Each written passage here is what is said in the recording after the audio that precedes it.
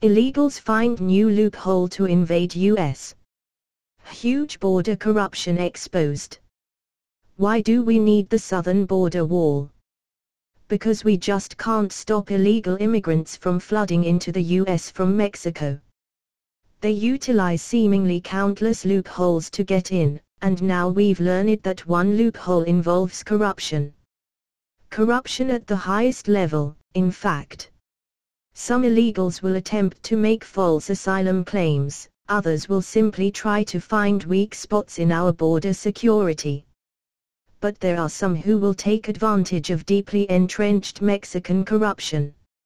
Via But.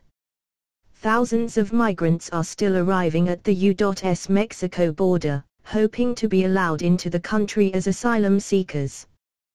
But many are claiming Mexican officials are asking for money to allow them to proceed across bridges that would take them to a U.S. border checkpoint. The problem with this is that Mexican officials are also overseeing a waiting list of migrants seeking entry into the U.S. This means they have the necessary access and power to accept these bribes and make something happen. As the Los Angeles Times reported, with many telling of Mexican officials demanding money to let them pass and of watching others, further down the list, cross ahead of them. Many examples are starting to spread.